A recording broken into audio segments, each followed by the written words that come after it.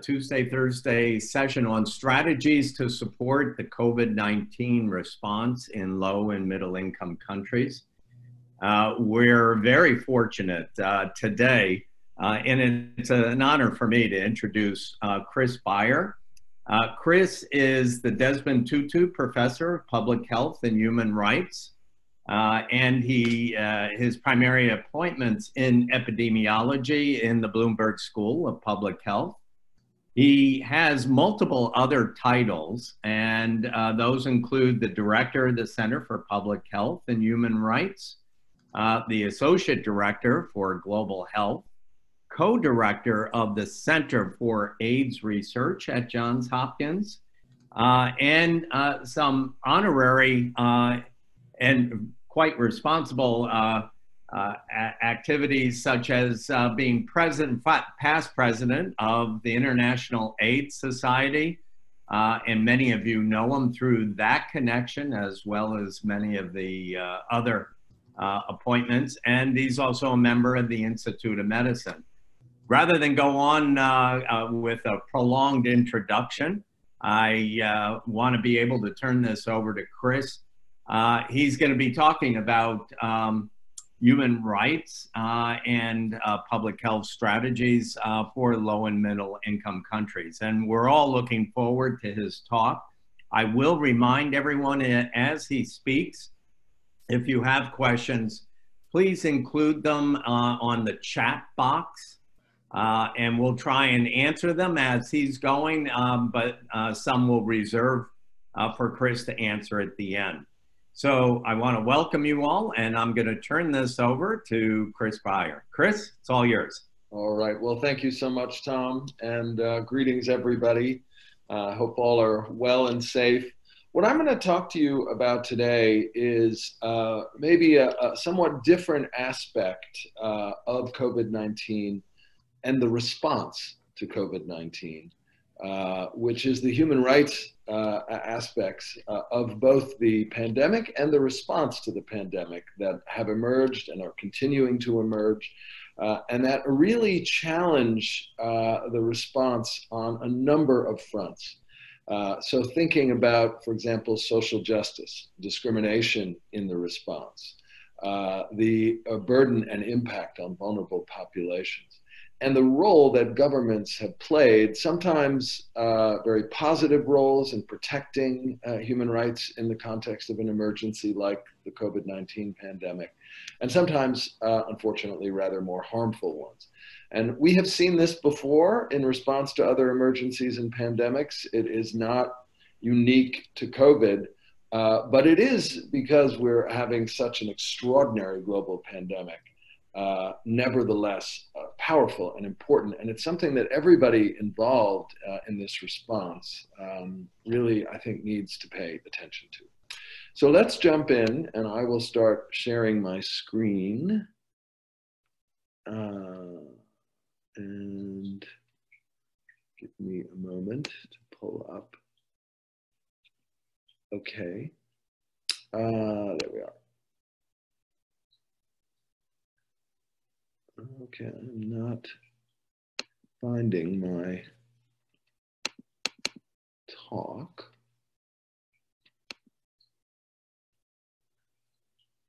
Hold on just a moment.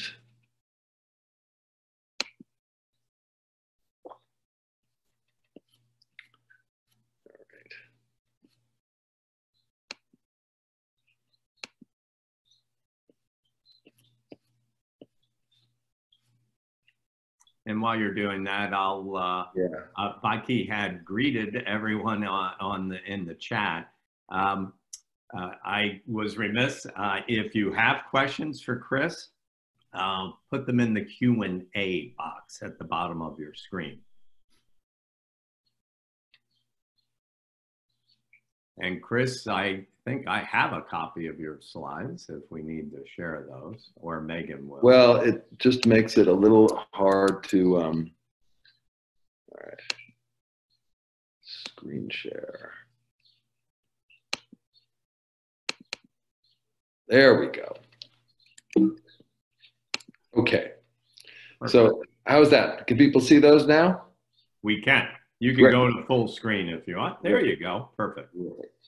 Okay, so as Tom said, I'm delighted to have served as the Associate Director for the Center for Global Health, which is, of course, hosting this wonderful series, and for which Tom has been the founding director and continues to lead. And it's really been marvelous participating. So I'm just going to start with a few basics about the human rights framework for health, because I think for many, it's just important to cover the essentials. So the first thing to say about human rights is that the framework is a universalist framework. These are not the rights that we have as citizens of any given country. Rather, these are the rights for which there is and has been since 1948, when the Universal Declaration of Human Rights was put forward, a global consensus that these are the rights that we all share by virtue of our human status. They encompass the broader area of civil, political, economic, social, and cultural rights and freedoms, but it really is broader than that. And the fundamental basis of the human rights framework is human dignity and the worth of the human being. Right? So there is also spelled out in the Universal Declaration of 1948, the first international assertion of something like a right to health. It's in the Article 25, which is about a right to an adequate standard of living. So remember, this is 1948, so the language here is a little bit gendered, health and well-being of himself and his family, but what you are meant to understand from that is everyone. And it asserts that there's a basic right to food, clothing, housing, and medical care. Necessary social services, a right to security in the event of unemployment. Think about that in the context of what is happening in so many countries with mass unemployment and COVID, and also a right to social protection. 1948 is really the beginning of this Universal Declaration, the beginning of the modern human rights movement, but the Universal Declaration, which is a wonderful aspirational document, if you haven't read it in a while, do read it again. It is really quite an amazing aspirational goal for humanity, but it had no enforcement mechanism. And then there was a long period, essentially the Cold War, where there were very few advances on this front. But in the 70s, in the period of détente, we had finally some real advances in human rights. There was a Covenant on Civil and Political Rights, Economic, Social, and Cultural Rights, both of 1976. And in that, in Economic, Social, and Cultural Rights was an assertion of health rights, and it included the prevention, treatment, and control of epidemic diseases. So in the international human rights framework, there is a right to protection from epidemic diseases.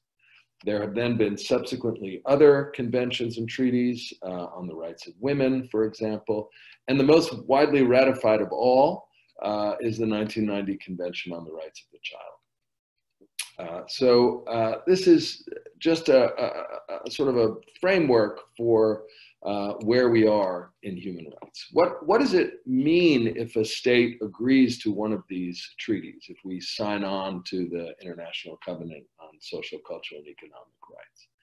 Well, what it means is that governments are committing to make progress on three fronts. The first is respecting the right. And what that means is the state itself is not a violator. The state is not going to violate the right. So, for example, if you sign on to the Convention on the Rights of the Child, you cannot use child labor for a government project, right? So that's respecting. The second is protecting the right. So if you sign on to the Convention on the Rights of the Child, you can't let anybody else in your country, like a private company or a local governor, use child labor, because child labor is not a part of the International Convention on the Rights of the Child. And finally, fulfilling the right, and this is where most of public health will go and where much of the rest of the talk today will focus on, fulfilling the right. And this is about trying to make measurable progress. We understand that not everybody can, for example, resolve the issues of gender equality overnight, but governments who sign on to the Convention on the Rights of Women need to make measurable progress and have milestones for achieving that progress to achieve gender equity. Now, when we talk about emergencies in public health, you immediately see that there is a tension between individual rights and liberties and the need to balance protection of the public, right? And so in international human rights law and in public health governance, there are a number of state powers that can be invoked in the name of protecting the health of the public that can restrict our individual rights. And those are things like isolation, which essentially much of the world is living through right now, including all of us on this virtual talk. Quarantine. Right? Quarantine is a marked restriction on individual liberty and freedom, but it can be invoked to protect the public and to control an epidemic like COVID, and even forced hospitalization, which, for example, was a very prominent feature of trying to control MDR-TB and XDR-TB, as many will remember. So there are particular powers and there are particular responsibilities. So just as an example, in the West African Ebola outbreak, this really was brought to the fore. There was a recognition on the part of the medical community and the public that rights and freedoms needed to be temporarily limited.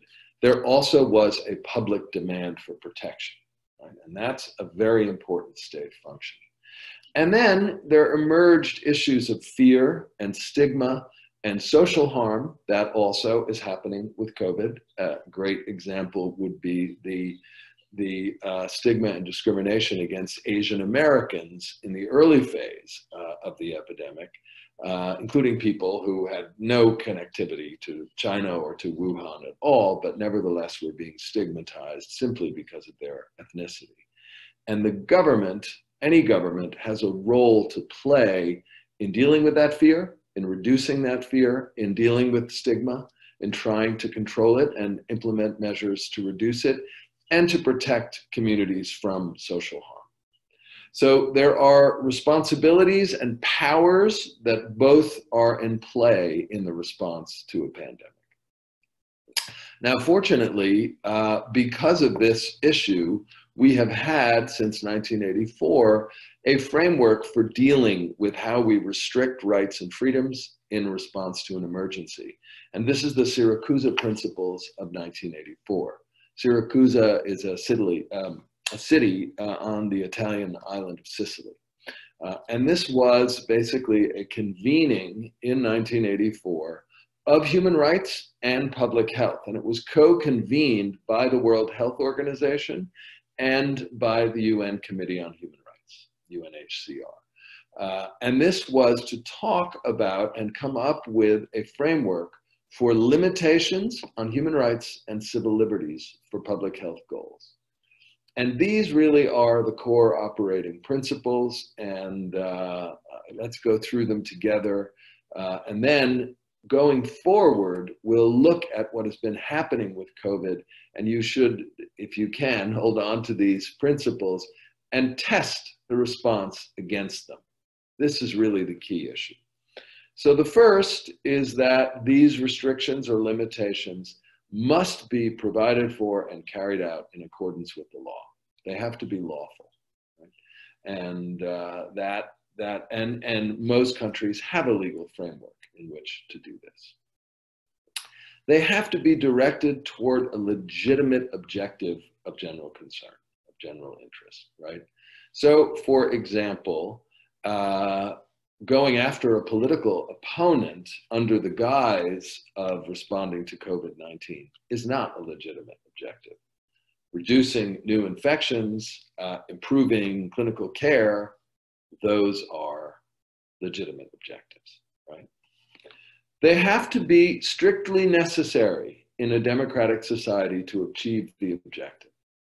So one of the things that happened, for example, with the response to the Ebola outbreak in Liberia was that initially the government of Liberia quarantined an entire community, a slum community. And it was seen as an overreach. It was seen as not strictly necessary, and it quickly broke down, and it actually cost them more lives and more infection. So these restrictions must be what are necessary to achieve the objective. They should be the least intrusive and restrictive to achieve the objective, right? So that is an important component. They should be based on scientific evidence and neither arbitrary nor discriminatory in application. And this is extremely important, right? We have already seen, and we'll talk about some examples of discriminatory application. And of course, that both undermines human rights and threatens the response. Right? So based on scientific evidence, neither arbitrary nor discriminatory. And finally, they should be limited to the time frame that is required to achieve the public health goal. They should be respectful of human dignity, so upholding the fundamental principles of human dignity. And they should be subject to review. So that means, for example, congressional oversight. So we just had yesterday, or this week, I should say, hearings in which the NIH director, Dr. Fauci, testified in the Senate. He also was on self-isolation, but he was blocked from testifying to the House because of partisan concerns, presumably. That is not subject to review. The House has, in a democratic society like ours and under our Constitution, an oversight function that the government is blocking them from achieving, and that therefore is a clear violation of Siracusa. Now, you might ask yourself, so where did these principles come from and why were they invoked? Well, it's a fascinating history, but just very briefly, Siracusa came out of issues that were occurring in the 70s and 80s, where multiple governments were restricting civil liberties under the guise of, or in the name of, responding to emergencies. And they defined emergencies very broadly. Protests are an emergency, uprisings against dictatorship was an emergency, calling for an election, that happened in Burma, Myanmar, was considered an emergency, trying to overthrow a military regime, right? So these are not public health or other forms of civil emergencies. These are the use of emergency powers for the purposes of repression and for political control. So Siracusa was an attempt to limit the abuse of emergency powers. And that's why it's so helpful to us in this current context. So let's turn now to specifically COVID-19 and rights abuses. Of course, as we all know, there are many, many emerging infections, but SARS-CoV-2 right now is the reality we are all living through, the emergence of this severe human pathogen that has led to over 3 million infections and an enormous loss of life. So what are common responses? What have we seen both with COVID and with other epidemics? Well, governments have been responding with an array of rights abuses. The first of these is denial of what is happening and censorship of people who are trying to get scientific information out. Unfortunately, that clearly happened in the early phase of the response with local officials in Wuhan, and it has cost planet Earth and all of humanity dearly that we lost that early period, right? Blaming others. This has been a widespread blame game. Unfortunately, our current US administration has been very actively doing this. And closing doors, right? Closing down travel, and in ways that were not evidence-based and scientific. So we, for example, closed off travel from China while Europe was undergoing an explosive epidemic, and we did not respond to that until very late.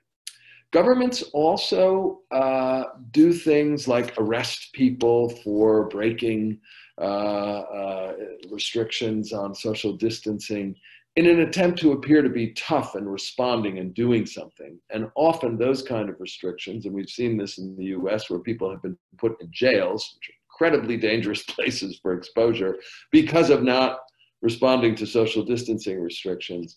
That is unhelpful. It violates rights and civil liberties, and it also actually perpetuates spread of the virus, as you'll see. And another example is criminalization of exposure and transmission. And we've seen lots of this in the HIV world, and we're still dealing with outdated discriminatory laws criminalizing exposure or putative, potential exposure. And then there's the issue of opportunism. So we, for example, are seeing states that seek to restrict contraceptive services and abortion rights using this emergency in an attempt to pass that agenda. We have seen repeal of environmental legislation. Indonesia has been engaging in this. The United States has been engaging in it. And stigma and discrimination, which has been widespread, unfortunately. What do we want to see governments do? Well, if you're truly going to uphold civil liberties and human rights in a pandemic, these are some of the key issues. First of all, recognize we always in the human rights world look to see who are the most disadvantaged by gender, by race, ethnicity, which has already emerged both in the UK and the US as unfortunately, a major issue in a health disparity in this response. Migrants, detainees, people who are in prison. This has been a lot of the work that I've been doing, my group has been doing. I'll talk to you about this in a moment. We need to engage and support communities, not stigmatize communities.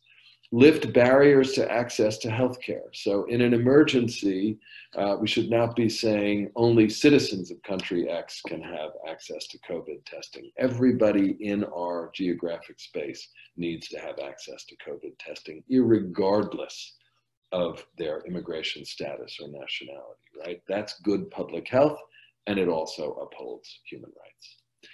And rather than close down information and deny and censor, these kind of pandemics are moments of heightened need for transparency and accountability because we're asking the public to go along with restrictive measures that are disruptive to life and to economies. And they're not sustainable if we're not transparent and accountable. So let's talk a little bit about some of these abuses of emergency powers, denial, and censorship.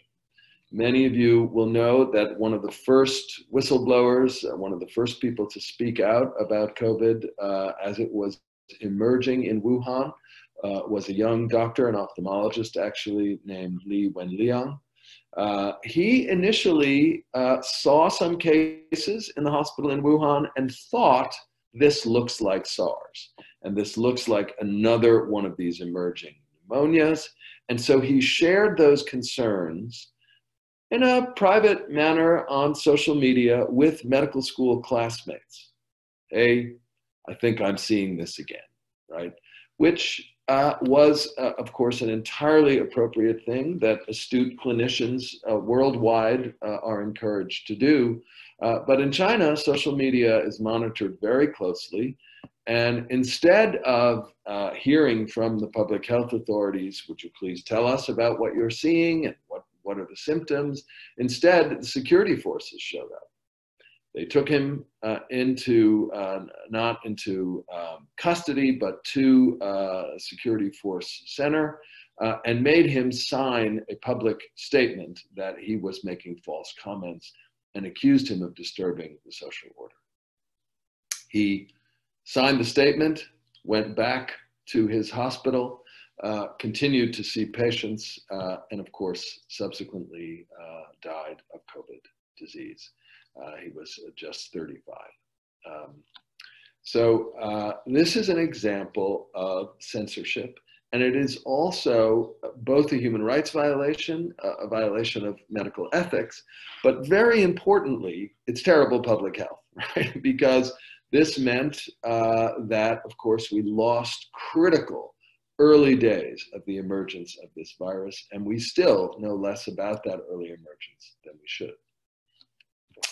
Here's another example Cambodia, Southeast Asian nation, a low and middle income country, Human Rights Watch put out a report that it turned out that Cambodian authorities were arresting people for voicing concerns about COVID-19's impact, calling it fake news, and also arresting members of the opposition party, right, and putting them in detention. So this is not a response to an epidemic, right? And Human Rights Watch's response is the government should stop abusing people's free speech rights and instead focus on providing the public accurate and timely information about COVID-19. Arresting and shutting up people who are raising concerns is, again, bad human rights practice, and it's terrible public health. So we all share another right, and it's really an interesting one. It actually is in the Universal Declaration, again, of 1948, and that is that we all have the right, all human beings have the right to information and to benefit from the outcomes of science. Now, why was that put in the Universal Declaration? Well, the Universal Declaration was actually a response to the Nazi-era atrocities, also Japanese atrocities in World War II committed on Chinese prisoners of war, and of course, in the case of the Nazi regime, committed against Jews, Gypsies, and other Roma people and other groups targeted by the Nazis. And in both cases, human experimentation was done on people without their consent, obviously, but more importantly, from this perspective, was also done without any possibility that the people being experimented upon would benefit from the outcomes, if there were to be any outcomes. And that established a principle afterwards in 1948, that this should never happen again, and that if anybody participates in scientific research or medical research, they have a right to be the first to benefit if there are benefits accruing from that. But this has now been interpreted more broadly and more widely, that we actually all have a right to benefit from the outcomes of science. So this is in Article 27. We have a right to share in scientific advances and their benefits. And now here's an example of a denial of the right to benefit from science. This was from the middle of March. Myanmar continued to deny that COVID-19 was happening. And then the government spokesperson, when asked, why is it that you are not responding to COVID, said that we have no infections in our country and it's because of our lifestyle and diet. He also said that because people pay with cash instead of credit cards, the virus would not spread in the country, right? Now, that is irresponsible. That is factually inaccurate. That is a denial of science. And the problem with it, in addition to being, looking on the face of it now, so absurd, is also that it gives a false sense of security. If the government is saying, we don't have this disease in our country and you have nothing to worry about and you will be protected by lifestyle and diet, why would people self-isolate? Why would people with cough and a fever seek medical care and stay at home unless they think they're really sick, but potentially, of course, infecting others? So this is an example of the denial of the right to benefit from science. The same thing, unfortunately, has been happening in Russia. And in the case of Russia, this has really cost them because they lost the early and middle period of the response. And of course, now are the second most affected country after the United States, right? So the Kremlin has played down the seriousness of the threat. And as late as March 26th, a Kremlin spokesman said there is de facto no epidemic. In the meantime, Russian hospitals and healthcare workers were scrambling in the middle of a very serious epidemic, right? That is obfuscating reality and denying science. So unfortunately, this has also been a feature of the US administration. So Free Press, which monitors the press, actually filed a suit with the FCC saying that the Trump administration's misinformation and disinformation, particularly coming out of the president, actually was a violation, and their petition was denied, essentially based on a First Amendment argument that this would interrupt freedom of the press. So here you have some rights competing against each other. But I think the Free Press Organization's statement is really interesting. And of course, they quoted President Trump on some of his famous factually inaccurate misstatements. Anybody that wants a test can get a test. Still not true in the United States. The United States has tremendous control of the coronavirus. We still have the largest number of cases and the largest number of deaths worldwide. If that's what tremendous control looks like, we're all in trouble. And that the virus is just going to disappear. One day it's like a miracle, it will disappear. So that is a dangerous message coming from a leader. It's unscientific, it's not the case, and it violates all of our rights to benefit from science, right? And this was done in the face of, what is arguably one of the great biomedical scientific enterprises of the world. There really is no commensurate entity that invests in science and clinical medicine in the way that the National Institutes of Health do, for example, our CDC, our FDA. So we are being denied, actively being denied, the benefit of all of that science. So let's talk also then about vulnerable populations. And I want to focus on a few, because one of the aspects of COVID-19 that has been so striking is the remarkable infectivity of this virus in closed environments. So that's been true in nursing homes, as many of you will know, and rehab facilities. It's been true on cruise ships and on naval ships. But it also was a prominent feature of the Wuhan outbreak. One of the first aspects of the Wuhan outbreak was that it broke out also in detention prison facilities. And so prisoners and detainees, refugees, undocumented migrants are particularly vulnerable populations given COVID-19's epidemiology, and they should be and must be prioritized both from a public health perspective and from a human rights perspective. So I think UNAIDS, the new director of UNAIDS, put out a very nice statement on this. I'll read highlights of it for you. But as we know from HIV, HIV epidemics exist in an unequal world. They feed off existing inequalities, hit the most vulnerable and marginalized, and those who have no access to health care, who have no social safety net, who have no right to sick leave, who have no water to wash their hands. That actually is a situation in many detention facilities. The people whose right to health are denied are those who are hit first and hit the hardest. So we looked at this from the perspective of undocumented US immigrants and COVID-19, and Kathleen Page, who's been a real leader in this area at Johns Hopkins, associate professor, her group and myself published this piece in New England Journal. I'll just quote from it. For undocumented immigrants, calling their doctor is not an option. The Affordable Care Act excluded undocumented immigrants from eligibility. So 7.1 million estimated of these people in the US lack health insurance. They don't have a primary care provider. And we are already seeing, unfortunately, disproportionate burdens in this population. So this is one example of a group who are excluded from healthcare. Remember, when we talked about Siracusa, that part of the response to an emergency is that it must not be discriminatory. To discriminate against somebody based on their immigration status or their legal status within a country is, again, a violation of a fundamental human right to access to healthcare, but also terrible public health. Because if you're excluding a whole group, a significant group of people, 3% of the US population is undocumented migrants, then you are going to have really serious problems achieving epidemic control, as indeed we are. Now I want to talk about detention.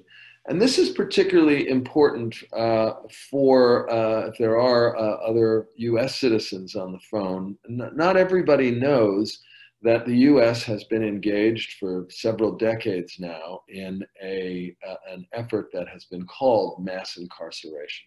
We have more people in our jails and prisons and detention facilities than any other country. 2.3 million, it's an extraordinary proportion of the US population, and another 36,000 or so in immigration detention. We also know that these facilities, and this is true in the US and globally, have a long history of infectious disease spread. TB, MDR-TB, influenza, MRSA, hepatitis B and C, and now, of course, COVID-19. And as I said earlier, this was a prominent feature of the COVID outbreak. Now, we're all being recommended to reduce spread, to practice social distancing, to avoid crowds of more than 10, to practice good hygiene. Think about those things if you are in a prison, a jail, or a detention facility. Right? Second issue is that these facilities are woefully ill-prepared to handle ill or critically ill patients. And so the burden on them, particularly, this is a real issue with county jails and immigration detention facilities in rural areas, that the communities around them are ill-prepared to handle those patients as well. And so our position from the beginning, and many others, has been that we must reduce overcrowding, that every effort should be made to reduce the detained population, and that no one should be being held or newly jailed in the COVID context for things like unpaid fees and fines, for failure to make bail, for immigration violations. And really the only exception for these are people who are deemed a flight risk or a threat to public security and safety. And we have an enormous number of people in the US, and it is true globally, who are in detention for these kinds of issues. Often in the US, it's failure to make $200 bail. If you think about the cost of one of those people needing to be on a ventilator for 2 weeks, this is a ridiculous policy from a public health perspective, but also from a costing perspective. So we've been very involved. We've now filed cases in 11 states and the District of Columbia. And there have been widespread efforts in some states to address this issue. I won't go into all of these in detail because we don't have time for questions, but just to say, many states and municipalities have been trying to do this. It's been too slow and the numbers have been too small, but nevertheless, it has been responsive to the epidemic. Now, we had a challenge in our own state in Maryland because our governor, who has otherwise been thought to be doing a very solid job and listening to the experts and listening to Hopkins faculty who are on his COVID advisory committee, nevertheless was dug in on this issue and was not willing to do prison releases, jail releases, and reduce the population in incarceration. So we did a piece in the Washington Post to try and press him. There's a link to it here. We were positive about the rest of his response, but basically encouraging him. His name is Larry Hogan. Larry Hogan can lead by addressing COVID in prisons and jails. And many of you will not know the names of my other co-authors on this, but Marilyn Mosby is the state's Attorney General for Baltimore City. So this was the city putting pressure on the governor. We also did a letter that was drafted by myself and several other colleagues and signed by over 200 Hopkins faculty, calling for the governor to make this move and begin to reduce overcrowding. He finally buckled under the pressure and did this on April 20th. He signed an order to release hundreds, 800 inmates. Not enough, but nevertheless, a positive response. So let me just say one or two other things. First of all, we've done a follow-up letter on April 30th asking him to do more and to do universal testing, prisons and jails, and also to release more people. We've had victories, I'm happy to say, in immigration detention in Texas, where a federal judge agreed with our affidavit asserting that immigration detention could not protect people. And we also just had a big win over the weekend in South Africa, where I've been working with the prison authorities there, and 1,900 people have been released from prison and detention in South Africa, again, to respond to this issue of reducing overcrowding. And South Africa, like many African countries, has an enormous number of people in pretrial detention, waiting a court appearance, and sometimes waiting longer for a court appearance than their likely sentence would be. So that is, again, a human rights abuse. It's terrible public health, but it also is really a failure to respond to COVID. So we're delighted that we've had some victories. In the next phase of the response, I think we're going to see some new challenges, and I just wanted to highlight one. This was a piece from The Scientist, putting forward the idea that there may, for example, be antibody-based differentials in how we go about going back to our lives as people begin to reduce social distancing. And this group of ethicists, for example, is putting forward that those with low or no titers of antibodies against COVID would not be allowed to return to work until there is herd immunity, or they are vaccinated. Well, herd immunity is a very dangerous concept that's going to take a very long time. And Tom Quinn and I have both been involved in the effort to develop an HIV vaccine. It's been going on for more than 30 years, and we're not there. So this, I think, is going to be a new frontier of rights. Who has had COVID and has evidence of antibody, who doesn't? And this, again, although it may be an important principle, if it turns out that antibody actually turns out to be protective, we don't know that yet from reinfection. But on the other hand, it is potentially fraught with rights abuses, right? And there have already been countries, Italy and Spain among them, who essentially have been arguing that they're going to, issue passports even based on antibody status. So we have to be vigilant that the next phases of the response are likely to also have these kinds of social justice, human rights issues. And again, we must, I think, use the Syracuse principles to test these. So for example, right now saying that COVID antibodies are a basis to return to work does not meet Syracuse because it's not evidence-based. We don't know if antibody is protective and if people can be reinfected. Until we know that, making decisions based on antibody status does not meet scientific principles, and it doesn't meet the human rights basis. So let me summarize by saying a couple of things. First of all, global pandemics, as we all know, are public health emergencies, and rights and liberties can be restricted with the public health goal of achieving epidemic control. But these powers can be abused, and we have the Syracuse principles to help guide us in thinking about how to prevent abuses. We have fundamental rights to protection from infectious diseases, and we all have a right to benefit from science. And that, I think, is very fundamental. Finally, misinformation, disinformation, denials of severity are not just threats to human rights. They are also threats to public health, and they're going to undermine the pandemic response. And so we really have to be vigilant about these. And I'm sorry to say that if I were a judge, and I'm not a judge, but if I were, I would have to judge the US response as truly having failed on this misinformation, disinformation, denial of severity front.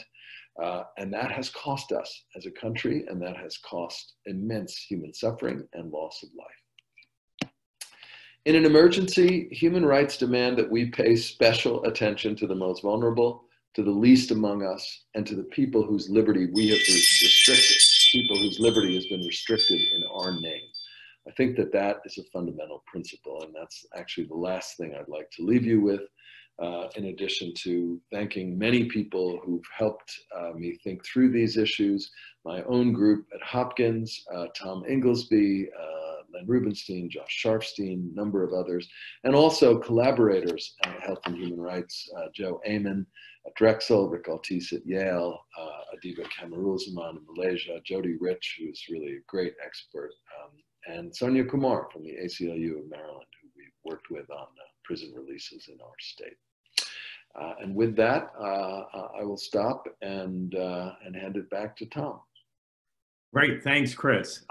Unbelievable presentation. And it's clear that COVID, in all its ramifications, has really touched upon the human rights issues of our right to health and how we interface with governments and public health officials and the like. And you really did a very comprehensive overview of that. Questions have been coming in. I actually haven't answered them because you're the expert and you're so good at these. And some of these you have already touched upon, but I thought to some degree it would be worth repeating a little bit or at least amplifying.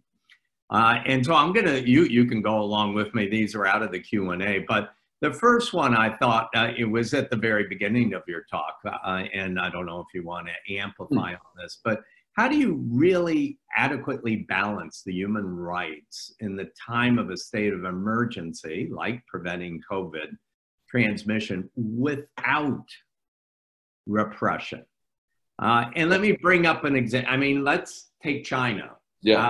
Because when they did their lockdown and they wanted everyone to wear a mask and they were locking people in their homes, there were many in this country that said that's repression. Right.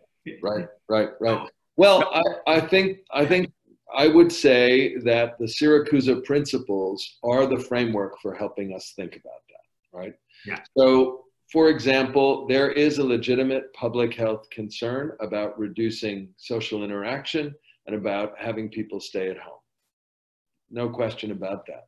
There is not a legitimate public health concern in forcing doctors to sign statements denying what they've seen, right? Yeah. And that cost China and it cost the world, and it arguably cost Dr. Lee his life because, you know, they also were not providing personal protective equipment because they hadn't accepted that an outbreak of another respiratory virus was underway. Mm-hmm. By the way, his wife also got infected and also ended up in intensive care, and she was pregnant.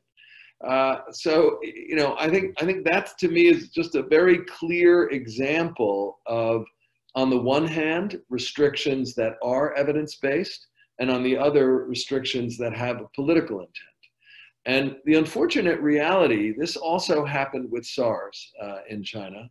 It's also happened with HIV in the famous outbreak in central China among paid blood donors, where collection equipment was reused, is that local officials are often the people who are restricting information. And the reason why is because nobody wants to send bad news to Beijing. And they don't want to be seen as having, you know, not been able to control it at the local level. And that is a part of the way their political dynamic works. And remember, you know, that these are not, of course, elected officials. They are not beholden to the population that they serve. They are beholden to Beijing because they're appointed by the party. And so that means that local governance is very centralized in China. And this has been a problem for them in the past, and we saw it, unfortunately, again with COVID. Yeah. No, thanks. I want to touch upon, towards the end of your talk, you talked about immunity certificates. And I have a colleague that I communicate with in Germany, and I don't know who's on from Germany right now, but I was told that, you know, the central government was going to issue these immunity certificates so they could get their economy up and going and so forth. I was told just this week that that has been put aside and it's been given to their major ethics committee, which is sort of what was in your slide. Yes. That I don't know if you want to expand on that, but I was so pleased to hear that, because talk about discrimination, that was going to set up a precedent for discrimination. Yeah. Well, I would say, first of all, I agree that it's important that that go to an ethics body, because it is an ethics issue.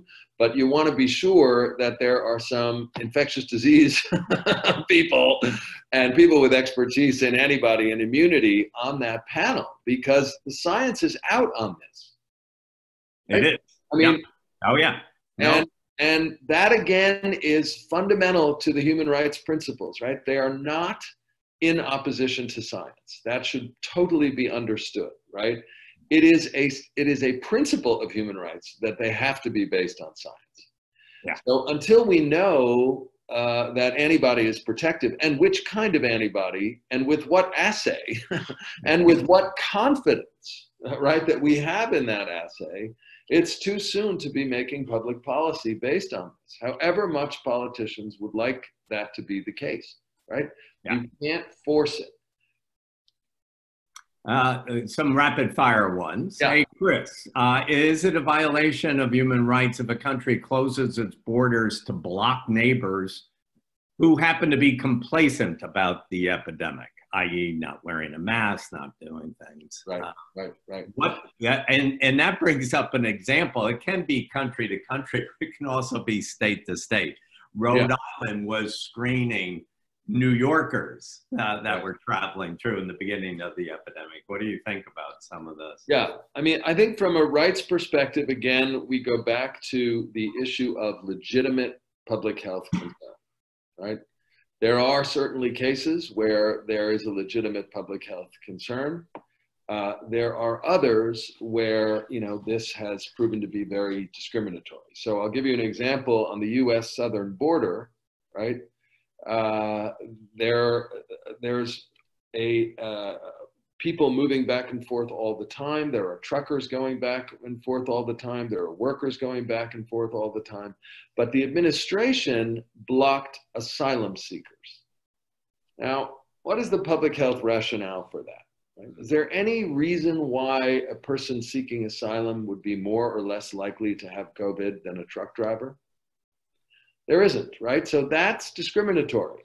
And that what that is, of course, is not a legitimate public health effort, but rather an immigration policy objective masquerading as public health. And that's when it becomes discriminatory and a rights violation, right? So, you know, with the original SARS outbreak in China, that began in the city of Guangzhou, southern city, and again, another one of these wet markets where there were mixed wild animals, including bats and civets and others, very similar to the dynamic with Wuhan. And that city was closed. They closed down travel and no one was allowed to leave. They quarantined it in the same way they did Wuhan, with one exception. And that exception was party members. Members of the Communist Party were allowed to go home to Beijing, right? And it ended up, what city in the world had the largest number of SARS deaths in the end? Beijing. Beijing did. So that's discriminatory in the opposite direction. Yeah. Right? You can't privilege a certain class of people and say, oh, you don't have to wear a mask because you're a senior political official. Right? I mean. Yeah. That happened to hit the news when Vice President Pence was touring the Mayo Clinic. That didn't make any sense. Precisely, right? And that it also is bad messaging, right? There also is a messaging component to public health that we leaders need to model the behavior we're asking others to adopt. Absolutely. Another question, is it a concern, and this one I'm kind of sensitive to, a concern of denial to access to other healthcare, oh, I just lost it. Hold on, it moved. Concern of denial to access to other healthcare services, like family planning, reproductive health services, chronic care, among others, in the name of COVID. Isn't this a human right concern? And have countries lost more people due to lack of such services than deaths due to COVID-19? Yeah, yeah. Well, that's going to play out differently in each country. And there are certainly places, at least for now, that appear to have relatively low burdens from COVID and to have a relatively small number of deaths. Thailand, a country of 70 million, has fewer than 100 deaths at this point that have been documented. So there'll be a lot of variability there. But there's no question that overly restrictive measures that block access to healthcare for other issues are not called for and can really lead to loss of life, interruption of services. A great example is, delays for which, like delays in cancer chemotherapy, for which time really does matter, right? Mm-hmm. That's an important one. The balance here, of course, is that there is a legitimate concern in trying to keep people out of healthcare facilities who don't need to be there when healthcare facilities have COVID-19 underway, and particularly in the early phase where not everybody is prepared. The huge challenge there in so many places, and it's been a big one in the US, particularly early on, is ensuring personal protective equipment. That's very fundamental. And setting up systems whereby, people can, for example, get COVID testing and not have to be in an emergency room with lots of other people. And, so there are multiple aspects to this, but there's no question that just a blanket closure of healthcare services for other conditions doesn't meet the Syracuse principles. It's overly restrictive, and it does potentially violate people's right to healthcare for other issues. Mm-hmm. Right. You can't stop providing obstetric care for women giving birth. Yeah, exactly. Right. It's something that we're going to obviously monitor. I do research on sexually transmitted diseases, and I got to tell you that one, attendance to the clinics is way down, and we will probably see a spike of STIs during this time period. There's so many in here that are so good, but one is a comment rather than a question. But various UN agencies came out with a joint statement yesterday, May 13th, on COVID-19 in prison and other closed settings. Does this go along with Dr. Beyer's message for Governor Hogan? Yes, absolutely. We were delighted to see that. And they did indeed call for decarceration, for reducing crowding in these facilities. I will say that it's kind of late. And it's painful because, we understood actually in January that this was likely to be a problem. And the Wuhan prison outbreak was well underway in February. And we started our advocacy around this issue in advance, trying to say, reduce overcrowding so we can prevent these outbreaks. And we failed. There are outbreaks in every penitentiary in our state. The jails continue to be a problem. Immigration detention has just been horrendous. And, there is the very real possibility that these places are going to end up having big impacts on community transmission. People often think that prisons and jails are somehow hived off from the rest of society. Nothing could be further from the truth. They have 3 8-hour shifts a day. There are constantly people in and out of those places. And in virtually every outbreak that we now understand in these facilities, it's been staff, prison guards, contract staff, maintenance staff, who have introduced the virus into these communities, into these closed settings. That happened in Wuhan, it happened at Rikers Island, it happened in Cook County, and where people have actually done prevalence studies. The first one was in a place called Marion, Ohio, which has a big prison, the prevalence was 73% of everybody in that facility. And that's one of the first ones that has done full testing. You know, that is about the transmissibility of this virus if you do nothing, right? The estimate is that the 50 to 70% of a population will be infected. So that's why we're so concerned, and we were delighted to see that. And it was UNODC, the UN Office of Drugs and Crime, WHO, UNAIDS, all, you know, coming together. That's great. You know, we're getting to the end of our hour, and I'm going to sort of close with two here. How ethical is it that a vaccine manufactured by one country may not be accepted by others? I mean, that goes without saying. We're going to have to vaccinate 350 million people in this country, never mind the number of people globally. We're going to need as many vaccines and as quickly as possible.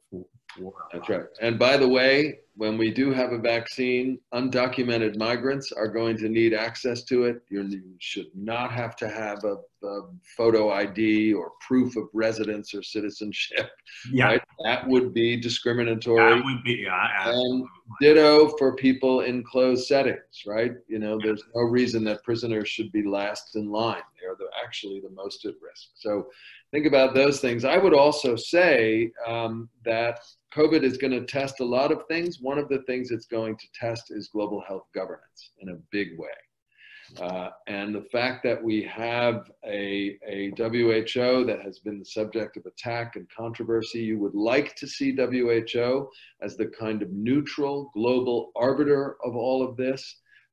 You know, the UNICEF has a long storied history of being kind of the lead international organization for childhood immunizations.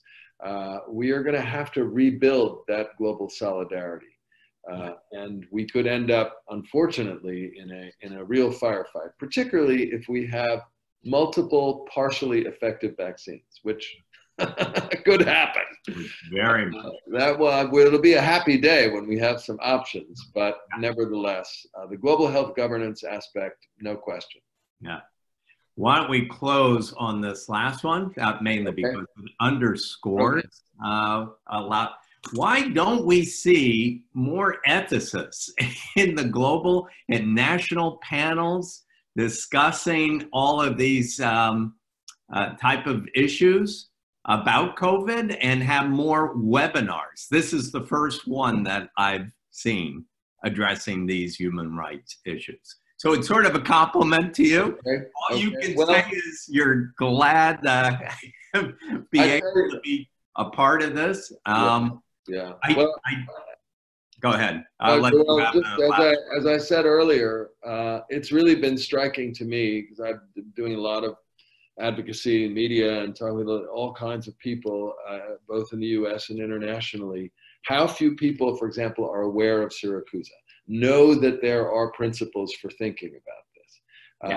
How few people have appreciated the role these issues have played in earlier pandemics. It's as though we haven't learned from the response. So I will just say that I agree that it's been underappreciated aspect, and it will continue to be. And we need to work on that, because each phase of this response is going to raise new challenges. And you know, the previous question about vaccines is a great example. The antibody issue is a major one.